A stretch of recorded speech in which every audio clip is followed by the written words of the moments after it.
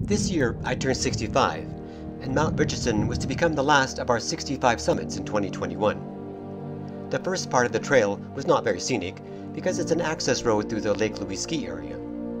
Seeing so much snow on the peaks ahead did cause us some concern. Skokie Lodge is where a certain heir to the throne spent his honeymoon, but we weren't going that far today. After walking through some lovely stands of alpine larches, we got our first glimpse of our destination, the snowiest peak on the horizon. Mount Richardson is a summit we have never attempted before, so we didn't want to waste too much time getting there, in case there was more difficulties than we thought. On the left, we could see there wasn't much snow on the access ridge, but we were seeing lots of snow at the top, and we didn't know if that was a good or bad thing. Below Mount Richardson is the beautiful hidden lake, a popular destination for casual hikers, but we had to keep going. We got nice views of Hidden Lake behind us as we were ascending the steep access ridge.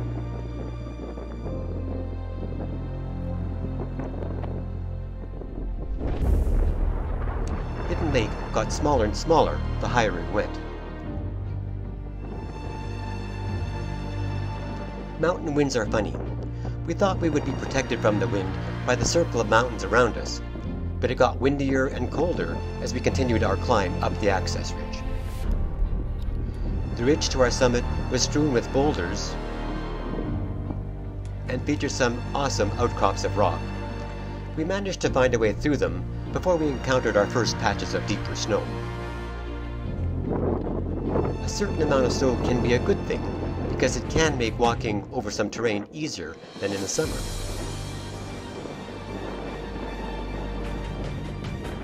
But you don't want the snow to start moving.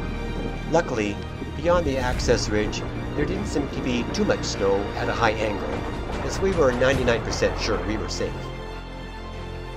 While we were safe on the snow, the wind was buffeting us all the way to the top.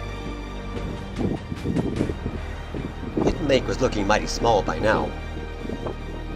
So this is my last victory wave for the project to summit 65 times in the year I turned 65. I couldn't have done it without my husband Larry, and it was a wonderful thing to experience so many stunning views and vistas with him.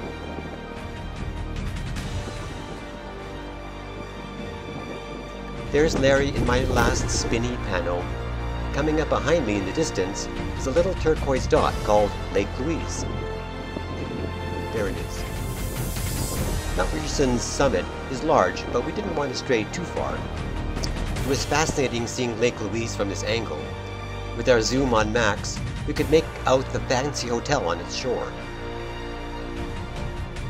Another thing we saw below us was an old cabin we planned on visiting on the way back to the car.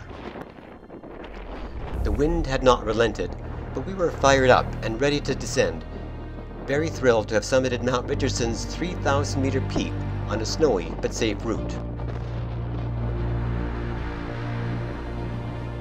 The snow was actually perfect, deep enough to soften our steps, but not too deep to slow us down. On the way back, I spotted this odd-shaped little snowblower. In no time, we were off the ridge, out of the snow, and back at Hidden Lake. Some birds had arrived and seemed to be enjoying themselves.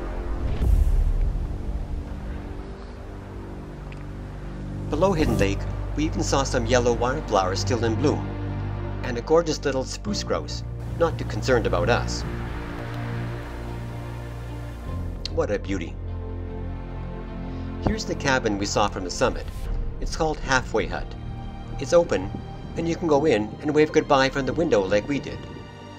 We'll end with our 65th summit project completed, and with rear views from the car of the Rocky Mountains behind us.